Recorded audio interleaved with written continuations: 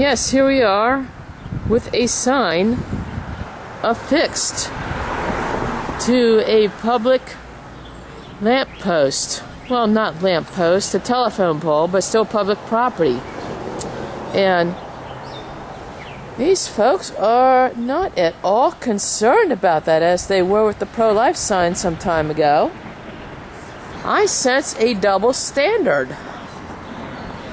They are probably picking up points from Stephen Miller of the IRS, who don't understand that all people have First Amendment rights and that the laws must be applied equally, regardless of viewpoint. Holy Mary, Again, Mother of God. this is in front of the Spring Street Center, 1400 Spring Street, in Silver Spring, Maryland. Today is May 18th. It's 5 of 10 right now.